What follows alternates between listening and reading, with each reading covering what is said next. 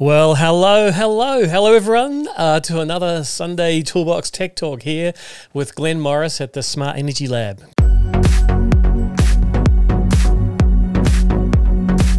Great to have you all back on a Sunday. It's been a pretty regular feature for much of the last half of last year and now the beginning of this year. So I'm really getting to the swing of these things. My partner said, are you ever going to have a Sunday off? I think I will be doing some pre-records actually, so I get to have a weekend away sometimes. But these days I quite enjoy doing these live events. And what tends to happen is topics come up throughout the week. Installers or solar industry people ask me stuff, and I kind of think, like, rather than just answering it for one person, why don't I turn it into a Toolbox Tech Talk? And that's kind of what came about today. So today's all about sizing DC cables, particularly in solar applications and or batteries. That's what we're going to be looking at. But just for those who are new to the channels here, welcome everyone, those coming in from YouTube, Facebook, LinkedIn, Periscope. It's great to see you all from those different channels. Please feel free to make some comments and ask questions. Now today, actually, I'm going to have some Q&A as part of today. You just got me here today, there's no guest. And so really think about stuff that you'd like me to talk about or answer. I'll do my best if it's live. I may even use it for a follow-up Toolbox Tech Talk. I'd also like to shout out to all those who've done my courses before and who've really helped me learn a lot of stuff. They say the best way to learn something is try and teach it, and that's really been true for me. People ask, or my students ask, the hard questions, and I have to find out the answers. And so that's kind of what today's all about, is finding out answers for you. Now, I have to give a credit straight up. I was inspired by a technical article written by GSES, Global Sustainable Energy Systems. Those who are in Australia will probably well know GSES. And they wrote an article on DC cabling sizing using NZS 3008 and also its limitations. Now, I'm not doing a direct copy of their technical article. I'm just pointing you to it, so I'll just throw it up on screen so you can see here. This is the article they produced, and they've got some really good engineers there at GSES, and they've done a great job of explaining the complexities of cable sizing, particularly when it comes to NZS 3008. Now, for those of you who are familiar with this standard was actually written predominantly for AC cables, but it does say and other. So it does actually can be used for sizing DC. DC has a bit of a secret advantage though. With DC you don't have skin effect and you don't have proximity effect. So the fact there's no frequency or virtually none, there's a bit of ripple sometimes, means you don't get what's called the skin effect in a DC system. And skin effect is the phenomena that as frequency increases, less of the current actually flows through the center of the conductor, and therefore you start to use more and more of the outside skin, to the point where at radio frequencies, for instance, almost nothing flows through the center of a conductor. Hence, cables used at radio frequencies are often just a tube, because there's no point having a solid conductor. Nothing's going to go through the middle of it anyway. So that's just a little bit of background on 3008. It's not just for AC cables, but if you use the D ratings given in 3008 for AC, it will also give you a little bit more headroom. I'm not sure what the figure would be, but there's a small advantage with DC. Now, the focus today, actually, I thought I'd make it very personal. It's about a system that we designed here at the Smart Energy Lab. It's a 67 kilowatt solar tracking system provided by Arctech Solar and Longi Solar. Longi provided the panels and Arctech Solar provided the tracking system. And I think I've got a picture here. I just might bring that up. There you go. That's me. That's about 1/4 of the system. That's sort of 1/2 of one of the trackers. That motor you can see there, the orange motor, is what turns that shaft. And that shaft is orientated north-south. And each of the modules are your large area utility scale modules, your 1 by 2 meter roughly. They're 435 watt Longi Solar. Half of them are bifacials. Those are the bifacials you can see there, though you wouldn't know because you can't see the back of them. And the other half are PERC monofacials. And actually part of the project really is a demonstration of the effects of bifacial versus monofacial, considering the amount of albedo that you might get off landforms. Now, this is a grassy paddock. It will be green during the winter months and at the end of summer quite light and dry, so the albedo or the reflected light will increase. But what I've been amazed by is the amount of albedo from fog. You know, we've been getting some tremendous output of the system on what I would have thought was a really rubbish day, just foggy. And of course, in fog conditions, the back of the panel is receiving almost the same amount of light as the front, certainly when it's at a steeper incline. So early in the morning and late in the afternoon, particularly early in the morning, it's getting a lot of back reflection. So yeah, that's the system. There is also some inverters involved in this system. Now, if I can bring this up, let's see if I can just play this for you. Let's have a look. Okay, so these are the Select Sun inverters supplied by Selectronic. So this project actually is a collaboration with quite a few companies. Selectronic provided 4 of their 20 kilowatt Select Sun inverters, and that's a construction photo that's not wired up yet. Of course, the AC and DC hasn't been wired on this unit in this picture, but yeah, you get the idea. Each of those is a single MPPT, by the way. That's the way the Select Suns work. They have quite a high current input, of course, to match that single MPPT, but the 40 kilowatt units have dual MPPT. So we've got effectively 1/4 of each of the array to each of those inverters, and we've got underground cabling, so 16mm XLPE going out 220 metres out into a paddock where the arrays are. There are DC isolated at both ends of that cable. There's also lightning surge protection. There's a weather station out in the paddock, which is part of the Arctech system. It monitors wind speed and direction, and if it gets to be a dangerous wind speed, it actually parks the panels nose into the wind. So it's pretty clever how it manages the tracker actively. Apologies for the mess. This is a construction photo, so against the side of a shed. It's not a finished product, but anyway. So yeah, let's look at. We're going to look at this system design. Now, I've done some drawings, some single line drawings, and I've applied the principles of AS3008 in terms of derating for both method of installation and also derating for things like soil temperature and berry depth, etc. And we'll look at how you apply those. But I can see Ray. G'day, Ray. Thanks. Do they have a hybrid to work with wind gens? I don't know. Sorry. Not much of an expert on wind. We've got a few different wind turbines here, but really they're small demonstration units. The larger one that was installed about 35 years ago has long since died. It's a bit of a history of wind. It doesn't like being in a windy place like here. Up for a lot of maintenance. Yeah, anyway, so I'd also like to remind people that I do run training courses here at the Smart Energy Lab. Up until COVID, it was always a face-to-face course, typically a 5-day course, residential, and it was designed to take you from woe to go for designing and installing a solar and battery storage system, whether it's on-grid or off-grid. But what I've been doing for the last year basically is delivering the theory components online in a range of ways. So I've been doing a longer form courses, which are 5 half days. That course actually starts on Monday. So I'm being, if you're really keen and you'd like to enroll, you still can. There's still places. Just go to solarquip.com and you can enroll in that course. So it's delivered online 8:30 in the morning Melbourne time for 4 hours, and it's recorded. So what I do is I record all my training now and then provide the recordings to the participants later in the same day. So a lot of people can't make all of the sessions, so they get to watch the recordings.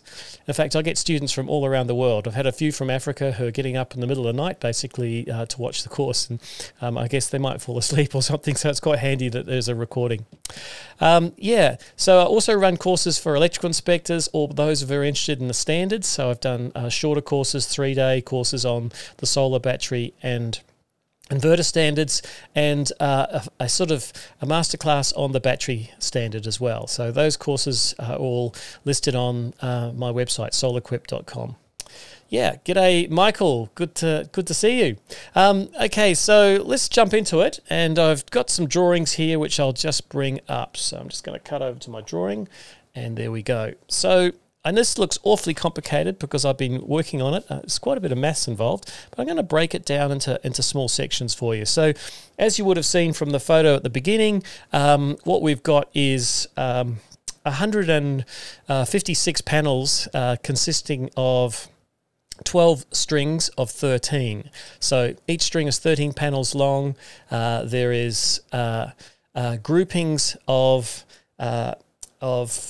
3 strings grouped together. So we've got 3 strings going onto one cable and then going off to inverter. So a total of 12 strings in this system. And the distances, we've got an underground length here of 220 metres.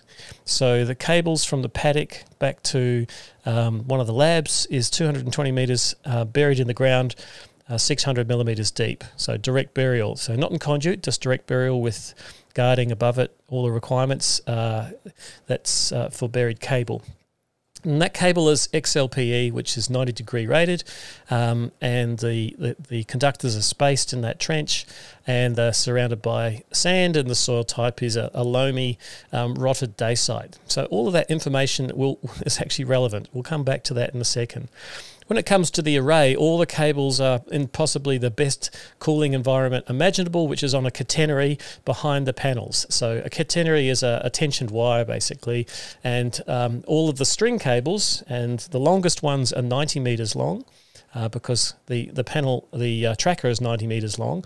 So 90 metres of catenary on the first 3 strings, and then progressively as they get closer to where the marshalling box is, the aggregation point, we've got 67 and a bit metres, 45 and 22 metres. The string cables are all 6 millimetre squared solar DC cable, and therefore I've put the dimensions here, and this is of course a single line diagram, so I'm not showing positive and negative. Now, because of the combinations of 3 parallel strings, and this was covered in a previous Toolbox Tech Talk, that you need to consider the relationship between short circuit current and the series fuse rating of a module to determine whether string overcurrent protection is required. And because these are high current panels, as you can see, this is the bifacial panels. They're 10.5 amps IMP, but at ISC they're 11.16. So that means 3 panels will give us something like 33 amps. When it comes to string overcurrent protection, you just subtract 1 string, and if the sum of the remaining strings, in this case 11.16 times 3 minus 1 is 22.32 amps, so 22.3 amps, is greater than the series fuse rating of 1 module, and therefore that triggers the requirement for string overcurrent protection. So there you go. That's why we have these fuses here. So we've got a 20 amp fuse on both poles of all the strings. That's what they are. This is the isolator adjacent to the array, and this is the isolator adjacent to the inverter. So we've got isolation at both ends. Because of the distance too, you really you do want to be working safe when you're out in the paddock. You want to be able to isolate at this generation source, and that's a requirement of our PV array standard 5033. So let's dive into the sizing considerations. Now, one of the first things that you want to do is make sure that your cables can carry the maximum current of the system. And cable sizing has to consider overload as well. So one of the requirements of the PV array standard is that the short circuit current of the panel times 1.25, or the array times 1.25, is the minimum current carrying capacity of the cable. So we find that the panels have 11.16 amps for the bifacials, and down the bottom here I've done the calculations for the mono perks, which is just slightly more. I mean, this is kind of surprising. You would have thought bifacials would have a higher current rating, having two faces, but that's not necessarily the case. They might produce more power when there's high albedo, and so this is when there's no albedo applied. So 11.26 is for the mono perks, and 11.16, I'll just concentrate on the top one because it's probably easiest to see, for the bifacials. We multiply that by 1.25, and that brings us up to 13.95 amps per string cable. Now, there's a clause in 3008, AS/NZS 3008, the standard for cable selection, which says that derating doesn't need to be considered where the current carrying capacity is greater than 35% of the test current or the rated current. Now, this cable, this 6mm cable, is capable of carrying 58 amps. Now, how did I get that number there? I got that from 3008. I looked up in the appropriate table for not spaced, not touching, because these cables are spaced from each other and they're not touching a surface. They're basically on a catenary in fresh air. You couldn't come up with a better way to keep a cable cool. It's not even in the sun because the panels are tracking. They're always blocking the sun from the cables behind them. So because we've got a current carrying capacity on our 6mm cables of 58 amps, the 13.95 amps, which we are using as our test current, is less than 35% of the current carrying capacity of a 6mm cable. Therefore, we don't have any further derating to consider. The next step is going along this pathway is to look at the undergrounds. And this is where it does get more complicated. So 3008 provides you with a whole bunch of tables. It's a little bit daunting at first, but once you get used to where you have to go, I hang around table 5 a lot, you choose the installation methodology and therefore the current carrying capacity of standard cable sizes. But when you're burying cable, extra deratings come into play. Now, it's surprising, burying for a start actually significantly increases the current carrying capacity of a cable. You'll notice down here it's 139 amps for this 16mm cable, which is nearly double what it's normally rated at. But you have to derate the soil based on other factors as well. And these are things like, what's the soil's maximum ambient temperature? Now, here at Mount Tulibawong, it's a pretty cool kind of place, but maybe in summer we might get up to 30 degrees, and I doubt if that's very deep, but that'll be the highest temperature we'd probably get on the soil. And so we look up in the deratings, I think it's table 39 from memory, for soil temperature, and so we derate it by 0.97. Because we've buried the cables at 600 mils deep, or 0.6 of a metre, the derating for that is 0.98, and because the thermal resistivity of the soil is determined by the soil type. So is it dry sand or wet clay having a very good conductivity for heat, whereas dry sand a poor conductivity for heat, there are derating factors. So it turns out that our soil has a very modest 1.2 degrees Celsius meters per watt, and therefore it's actually a derating factor of 1, nothing. So we multiply those three together and get a total derating of 0.95. So that's what we've got to apply over here. Now, so there's the formula for the amount of current that our cable's got to carry, and we've got 3 strings feeding each of those underground cables. So we've got 11.16 amps times 3 strings, times our overload margin of 25. And then we derate all of that further by dividing by our total derating, 0.95, which remember we got from over here. There's our total derating over here. And that means that this cable needs to be able to carry 44 amps. So we do a sanity check at this point. Is the 16mm cable we select big enough? Yes, it can carry 139 amps. So we're well clear of the maximum current carrying capacity of this cable. You might think, well, why didn't we go for a smaller cable? But this is where step 2 comes in. There are 2 challenges. One is not to melt the cable, which is why you have to calculate the current carrying capacity and select the cable for a minimum of that a size for the rated current. But you also have to consider voltage drop. So voltage drop next. Not many questions coming in here, so feel free to make some comments and some questions. And, you know, like everyone on on YouTube and Facebook, etc., we love to get a thumbs up or some positive comments if you're enjoying today's Toolbox Tech Talk.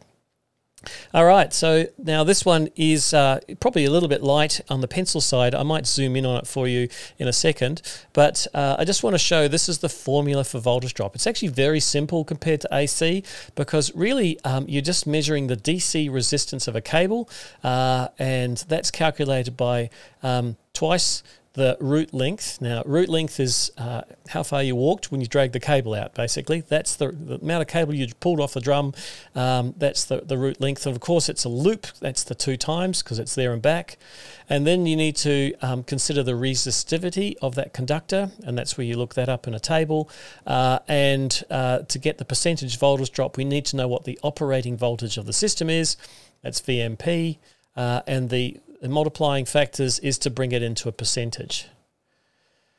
Okay, yes, thanks, Facebook user. Why not make a mistake on purpose and see if anyone picks it up? Usually I make a mistake not on purpose and someone picks it up, so it's probably going to happen anyway.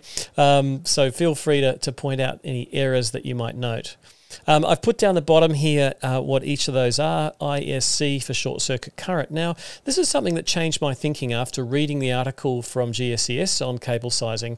I always used IMP, or current at maximum power, when doing voltage drop calculations, because it's actually, while it's working, is what you want to know what the voltage drop is. When there's a short circuit, by definition, there is no voltage. It's 0 volts at a short circuit. But the rationale in doing this calculation is that you won't always have perfect conditions. As the panels heat up, you'll lose some power. So to accommodate that sort of natural underperforming, the drop in current due to a higher temperature or reduction of power anyway, therefore the VMP is going to droop a bit when the panels are hot. So by using the ISC, you've kind of put in a bit of a safety margin for reduced VMP due to temperature. So that's why it's ISC, not IMP. Apologies to my former students. I always put IMP in there, but this is a good rationale, so I'll stick with ISC going forward. It's really not much difference, actually. It's only about 5 or 6%. The root length down here. Now, the resistivity, you can look that up in table 39 of NZS 3008, and it's given in ohms per kilometre. So that's the resistivity of the cable. So let's zoom in on one of these calculations. So I'm just going to zoom in a bit more here so you can see it more clearly. And what I've done, sorry, I've got a question in there. Training Gate asks, hang on, let me just bring that on. Thank you. Training Gate asks, would you factor temperature derating into voltage drop calculations? Well, I guess Training Gate, the answer to that is that the ISC being used instead of the IMP is a way of factoring in temperature derating. That's certainly the intent given in the article that GSES published. I guess you could be a bit more scientific about this, and that if you knew what the effect of the temperature is on VMP, you would actually calculate it and put the true VMP. So you could do this, for instance, at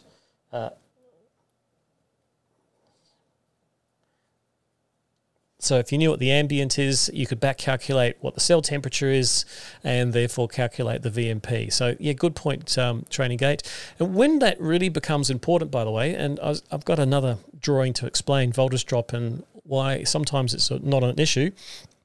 Voltage drop is about power loss primarily. So as the volts droop, you're basically sending more energy into the cable and less of it into the load. So it's a certain amount of lost power, but it's also about reliability. So inverters most grid connect inverters anyway, have a minimum operating voltage. So if you droop too far in that range, you can drop right out of it, and therefore it will no longer track the array's maximum power. So you can drop out of the maximum power point window and go into a less efficient zone. Now, incidentally, we are experiencing that at the moment on the array because we haven't yet got the whole array connected. Because of issues around the 600 volt limit for domestic, we've actually configured it as strings of 10 for the short term until we get approval to go up to over 600 volts. So that's a little bit of a problem, but it still works. We're just dropping out of the MPPT efficient range on a warm day. But anyway, let's go back to the perfect design here. So array cable is the cable that's the underground cable, the 220 metre long cable, and the string cables are the cables on the catenary attached to the back of the modules. So we start by looking at the losses on the string cable. Now, I've done the calculations for each of the array cables. We've actually got 4 of them.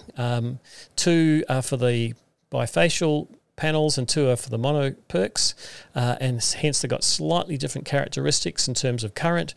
And I've used the formula here and inserted the values for the modules and calculated what the loss is. Now you'll see it's quite high. It's 4.3% on the array cable for the bifacials and 4.3 also for the monos. There's a very small difference for the mono perks. Now, some of you might straight away say that's way too much. AS/NZS 5033 says a maximum of 3%. Well, actually, the wording is should, not shall, should.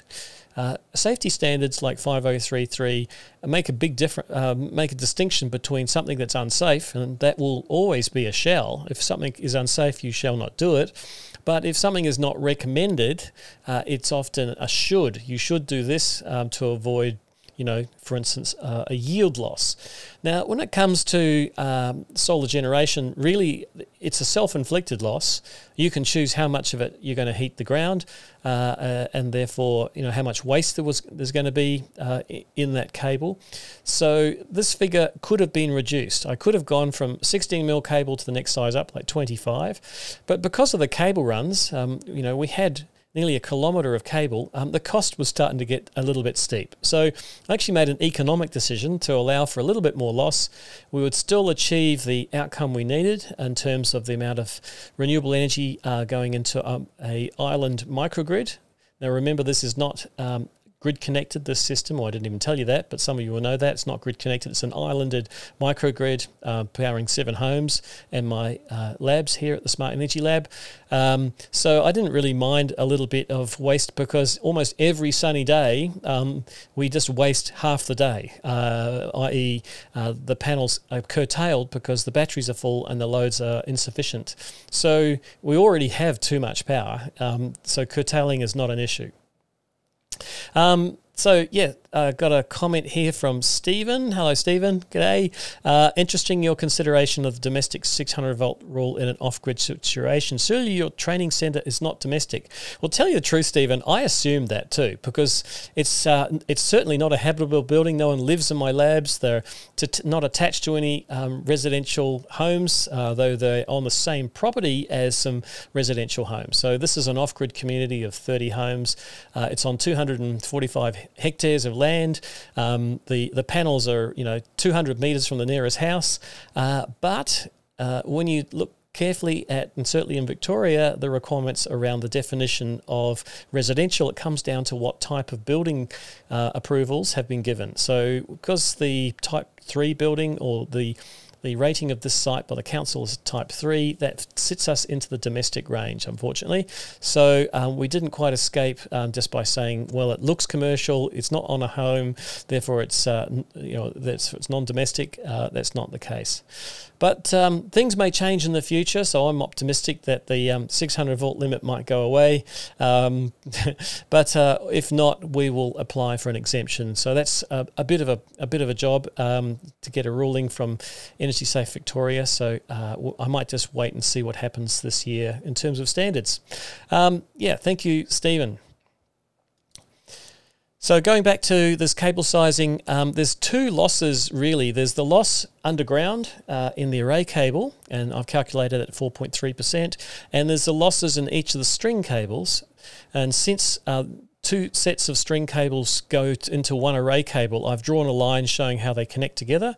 So there's the array cable connected to this string and this string, and this array cable here, this array cable here connected to these strings. And so I've put down the percentage losses, cumulative losses, by adding together the array cable loss and the string cable loss, and come up with a total figure for each inverter. And so these are the losses on each of the 4 inputs to each of the inverters. And just for fun, I've converted that into watts so you can see, what the losses are in watts. Now remember, this is a 67 kilowatt PV array at standard test conditions.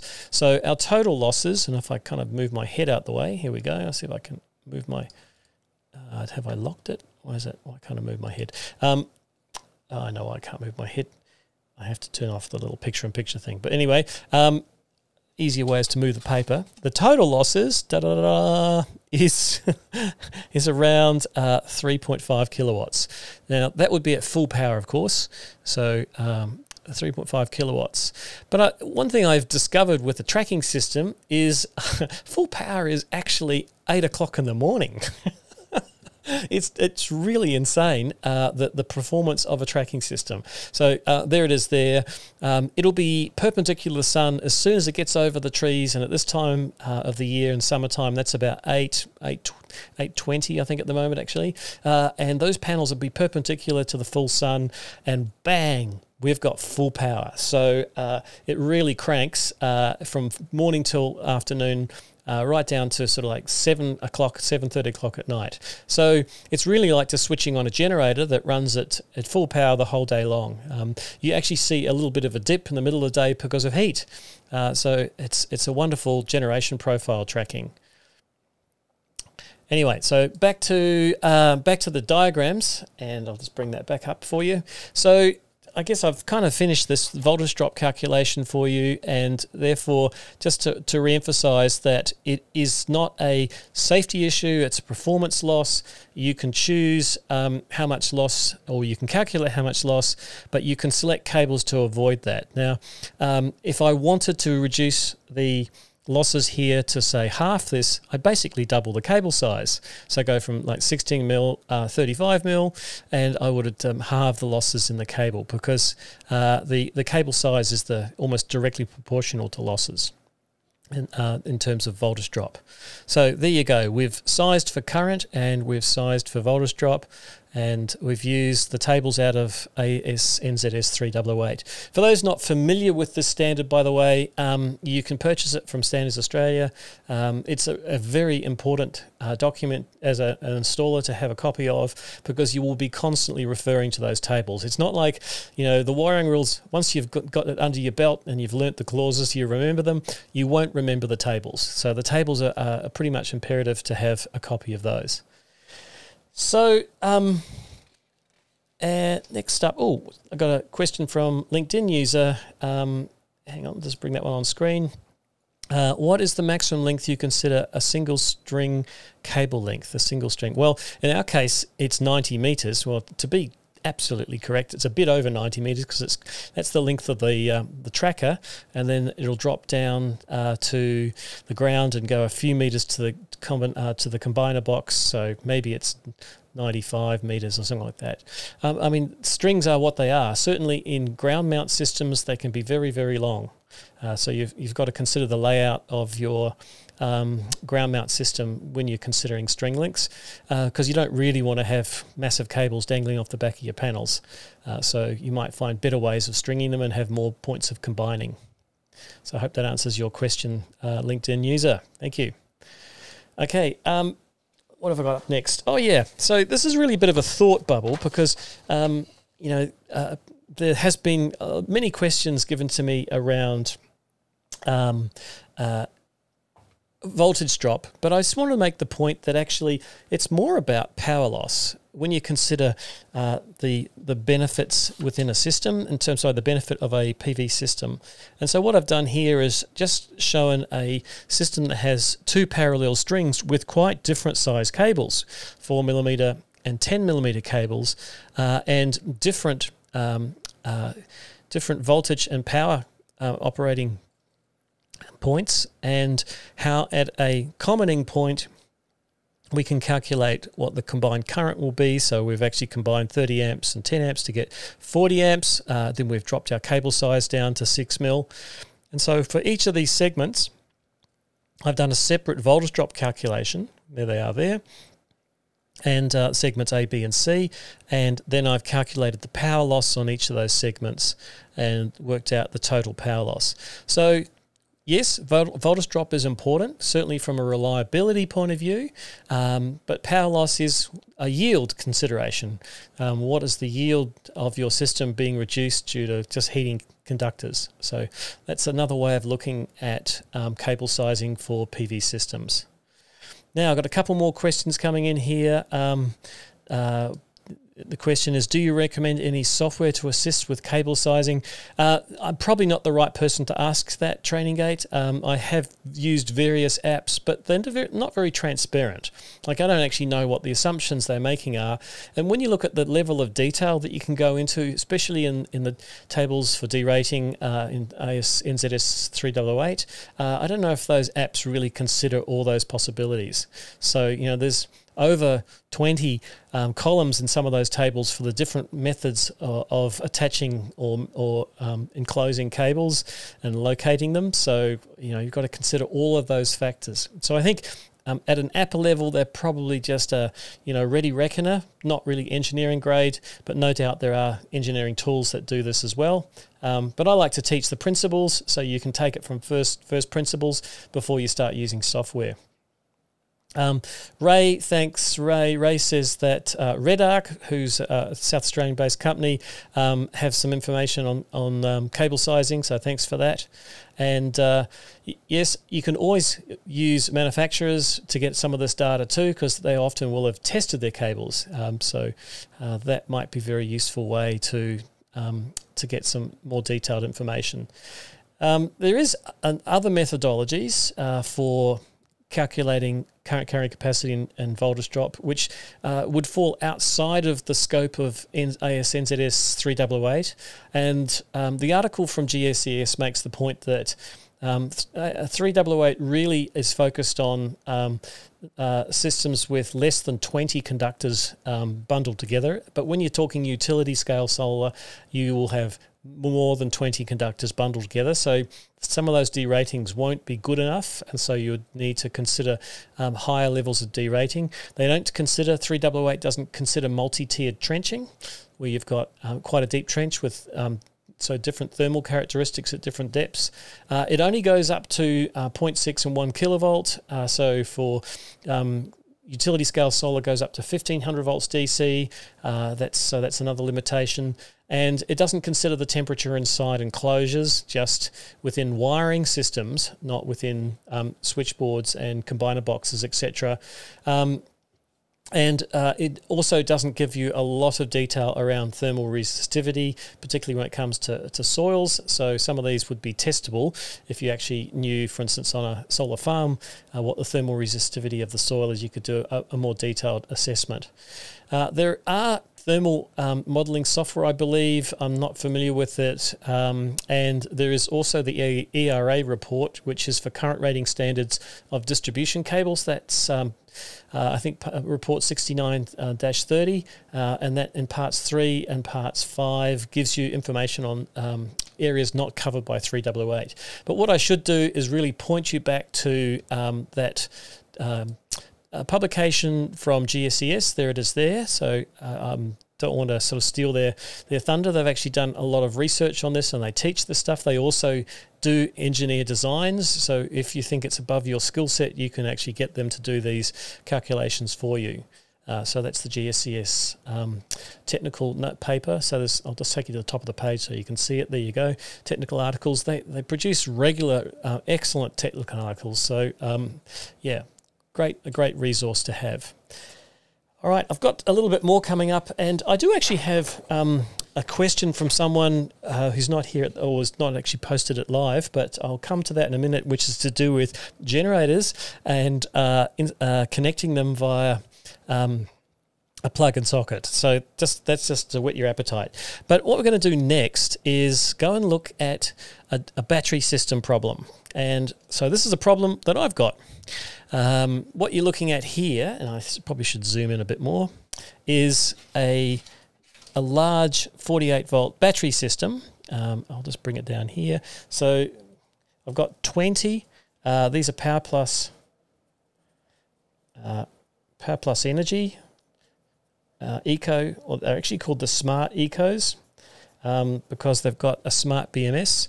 And so there's 20 of them, so 20 by 4 kilowatt hours, and that's something what's referred to colloquially here at the lab as the Tower of Power. It looks pretty awesome. It's in a data cabinet. It's about 2 meters high, 20 battery modules, and it provides the energy storage for the Smart Energy Lab and the microgrid that it's running. But because we've got 20 of them, and each one has a double-poled 63 amp circuit breaker on its output, first point to note is that 63 amp circuit breaker meets the requirement of a battery isolator. It is actually a circuit breaker which can be locked in the off position. It's marked on and off, and it's load breaking. And if it's in a location that's readily accessible, now this is really important. Readily accessible means without a tool. So if you put it in the cabinet and the cabinet's got a key in it, it's no longer readily accessible if that key could ever be removed. So I'd suggest if you're using cabinets that are lockable, you should unlock them and throw away the key, because you want it to be readily accessible. The idea is that in the case of emergency, the system operator without any tools and any knowledge other than the shutdown procedure can turn that system off. They don't have to go looking for a key when the smoke's pouring out.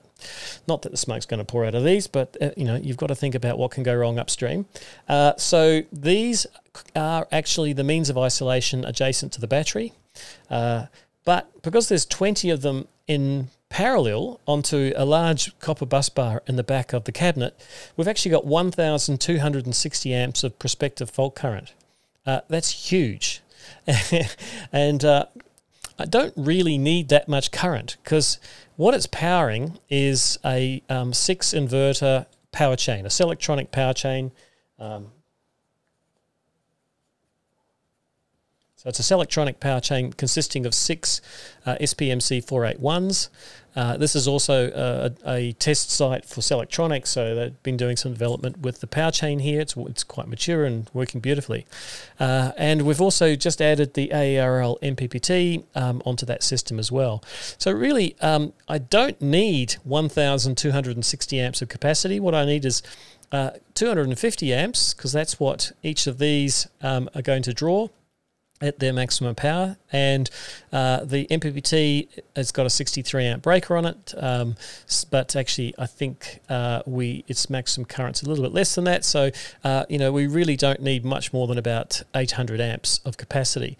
So I've worked out that what would carry the current to provide the to supply the loads or when charging the batteries is really 3 120 mil conductors in parallel here. Not enough to carry 1,260 amps.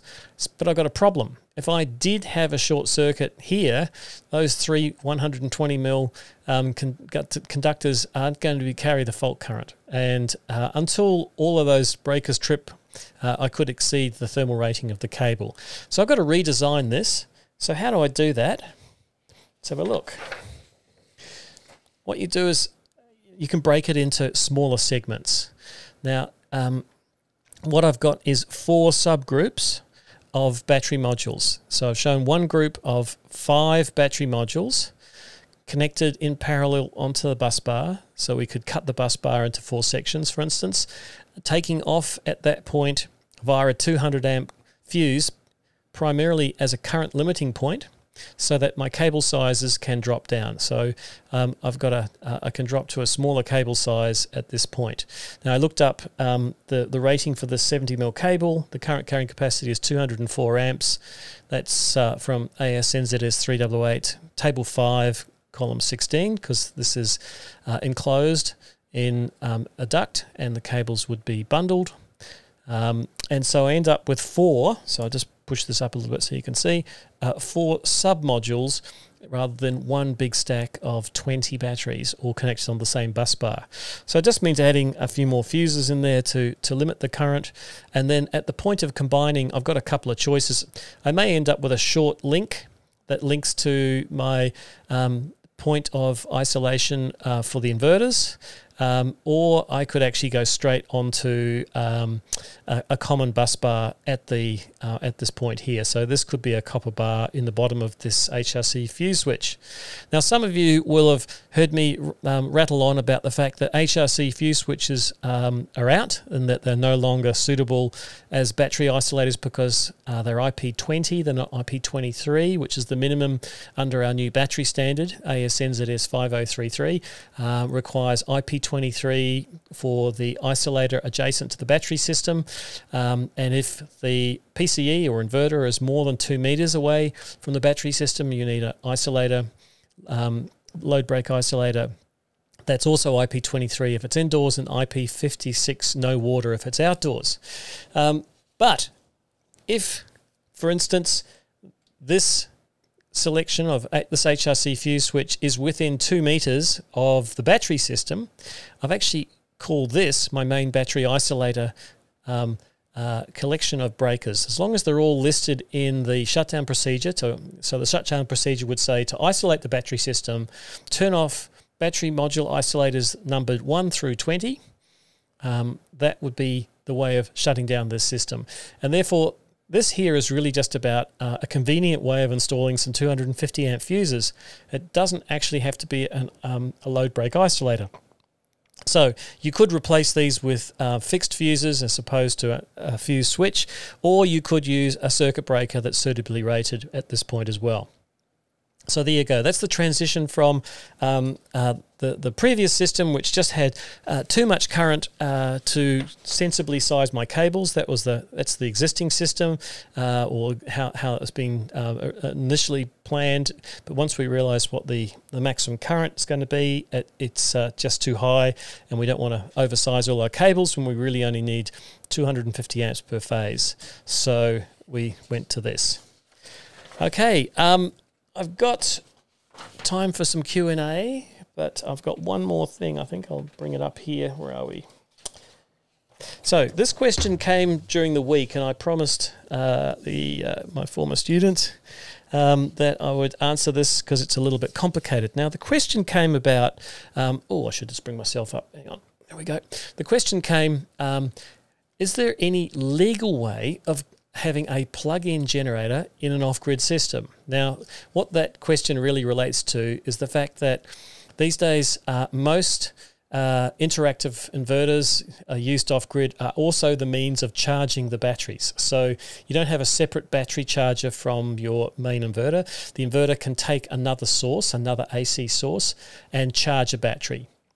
And therefore, it's an interactive inverter in the sense that it parallels with another source while that source is available. So you start the generator, the interactive inverter senses that there's another source available, synchronizes its waveform with it, and then can start to divert some of that to charge batteries and some of it to supply the loads. That's all very well. It's a great feature. And it means that you get high-powered battery charging without having to buy a separate product such as a dedicated battery charging unit. But the problem is that you can't actually connect that generator via a socket inlet. The reason for that is, even though they're available, you can get socket inlets for caravans, for instance, with a 15 amp plug or higher rated ones, and plug your generator in using the female end of an extension cord. But you're not compliant with AS NZS 5139. Now, there's a clause in AS NZS 5139, I'll just kind of flash it up on the screen for you, which is all about interactive inverters. And so when it says here, connection of generators to inverters. Connecting a generator set in parallel with an interactive inverter, the electrical output of a generating set shall only be connected with an interactive inverter using fixed wiring. So fixed wiring is not a plug-in socket. It has to be permanent wiring. That means that that generator is not going anywhere. It's permanently attached by fixed wiring to the interactive inverter. Now, there's a couple of reasons for that. The most important reason is there is no test standard for those inverters to say how long those male pins on the socket inlet will be live for when you unplug it. Most inverters will drop their source paralleling contactor almost immediately you pull the plug out, but there's no test for it. So some of them are alive for a few seconds. That means as you pull that plug out, and if you touch those pins, you could get an electric shock, potentially fatal electric shock. So it's a pretty serious safety issue.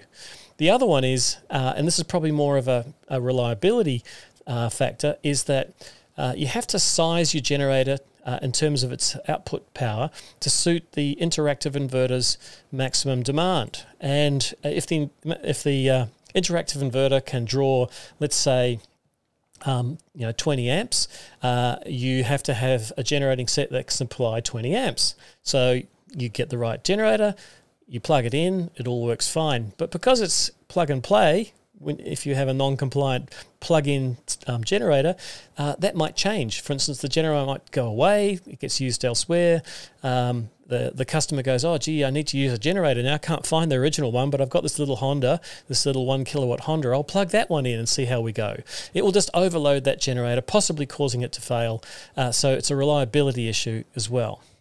But the question that came in really was, is there a legal way that you can have a plug-in that's still safe? Well, this is where it doesn't come down to is it legal or not, but it's a philosophical consideration. Now, we already have a parallel with inverters. We have male connectors, and here's one here. This is a WLAN connector, very commonly the AC connection to a solar inverter. So I'll just put the end so you can see it. So in here, this is the grid side of the connector.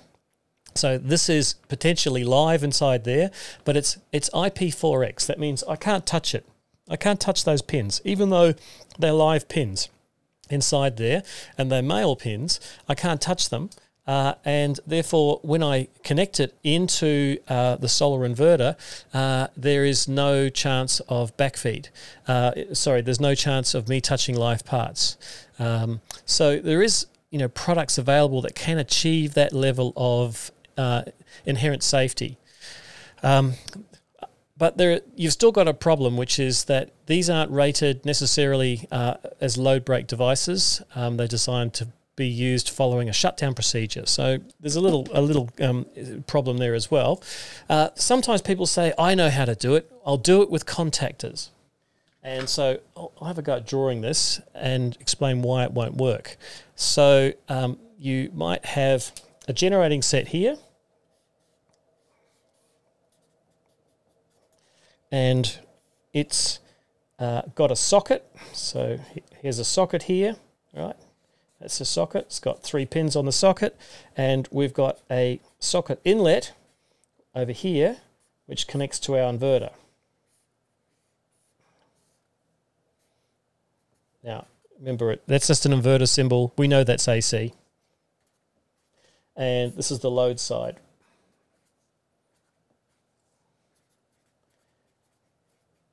And this is the source side. Okay, so I'll just zoom in a little bit more for you so you can see that better. And of course, there's going to be a battery system here somewhere. There's your battery. Okay, so inverter. The problem is that internally, even though there is a contactor inside here, so if I was to explode out this part here, what happens inside here? What happens inside here is there is a paralleling contactor There's two of them. And so this is the load. This is the source. And this is inside the inverter. So the inverter actually has its inverter function connected via a contactor, so it can choose when it parallels with another source. This is important so that it can choose when to try and synchronize with another source. So normally what would be happening is when there's no generator running, this contactor is open and this one is closed. But when the generator is running, it will monitor the frequency. So it'll monitor the frequency, I'll choose a bit of color, when I say it, the inverter will monitor the frequency and the waveform of the generator. So this is the generator waveform here, and it will monitor, it will adjust its own frequency to be in sync. So this will be the inverter's frequency, and when they are at a zero crossover point and in perfect synchronization, this contactor will be closed by the inverter. The inverter controls that contactor through its own internal electronics. So there's a little control cable basically operating that contactor. Now, many people say, well, you know, we can do much the same as this external to the inverter. We could actually have a contactor here that's powered from another source. It's powered from the generator. So when the generator is available, that contactor will shut. When the generator is not available, it will open. The problem with that is we're using the same plug, and they're not. We haven't got any extra pins. So there is kind of a solution to this problem using what's known as a plug with pilot pins. Now, Marichal make these kind of plugs. I've seen them used for, or I haven't seen them used, but I've seen them on their data sheet. They're often used for really high power applications as a load break disconnector. And the pilot pins are shorter than the power pins.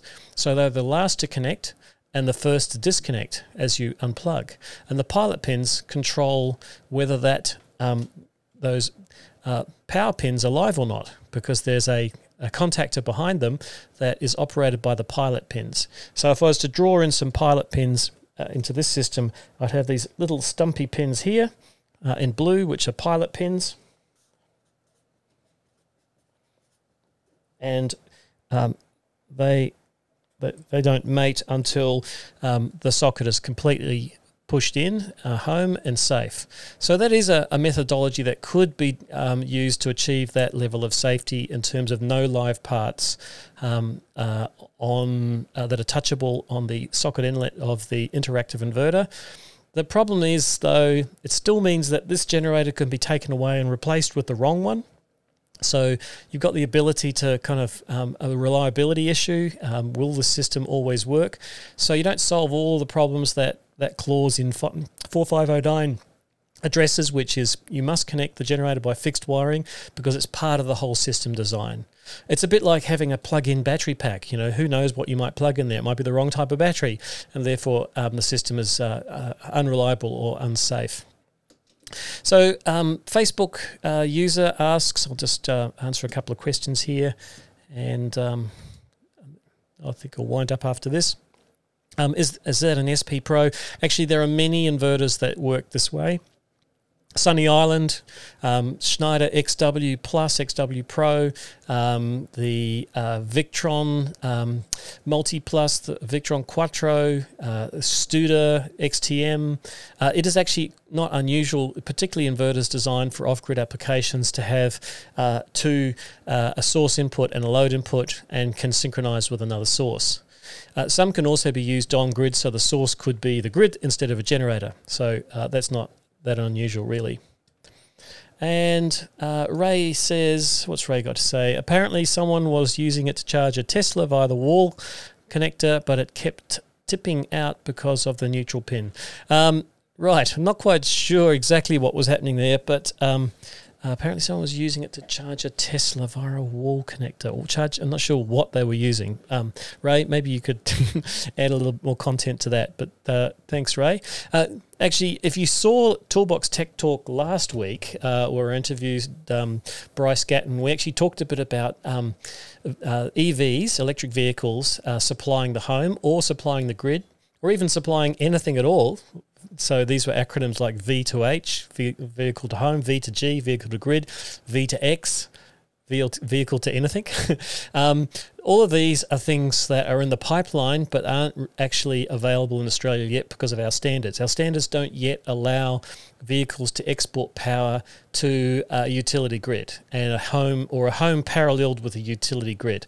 Even though the technology exists, so certainly with CHAdeMO connectors, and I believe in a couple of years Type 2 connectors will also have this functionality where you can take DC power from the vehicle and supply the home, or AC power from the vehicle and supply the home.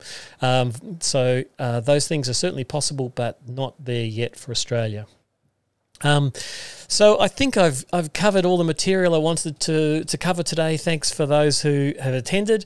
And next week I haven't yet got a topic, so please feel free to in the comments say what you'd like to hear more about, and I'll consider that in terms of my topics for Toolbox Tech Talk, or any guests you'd like me to bring on to have a chat to. And for those who saw my solar crypto mining, I'm definitely going to be bringing in some more people talking about crypto mining with solar. It was such a popular Toolbox Tech Talk, and certainly got me into thinking about how to use my surplus solar energy in a way that both soaked up that energy and produced a bit of revenue and helped give me some good profiling of my off-grid solar tracking system. So that was great, and it was really good to have Carl Zilm on there. He's really been doing some interesting things with crypto mining, GPUs, and building some awesome-looking rigs. Okay, well, thanks everyone. I'll see you next week, same time, same place. I'm out.